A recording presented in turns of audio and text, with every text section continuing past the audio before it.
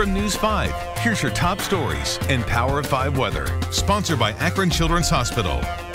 It was a little chilly this morning, but by the afternoon, sunshine. Temperatures in the low to mid 70s, and I think we stay dry until late tonight. As a cold front arrives, we could see some showers after 10 o'clock. Otherwise, sunny today, climbing up to around 72 at 3, near 74 by about 4 o'clock this afternoon. Cold front comes in after 10, may squeeze out a couple of showers. It knocks our temperatures down for the weekend. Just 63 on Saturday, but a warm front brings us back to 73 on Sunday.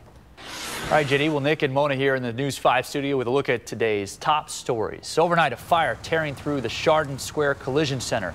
The damage to the business is extensive. A Chardon police officer spotted the smoke around 10 last night.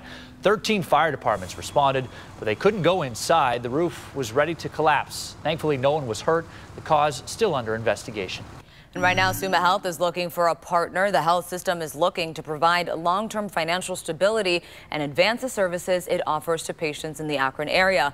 Last year, Summa lost its emergency residency education accreditation and its CEO. And there will be extra security on the campus of Kent State tomorrow for an open carry gun walk. At the same time, a student group plans to hold a memorial service for gun victims. The university library, student center, and bookstore will all be closed. And you can check back later today for another update and download the News 5 app for breaking news and alerts. Sponsored by Akron Children's Hospital.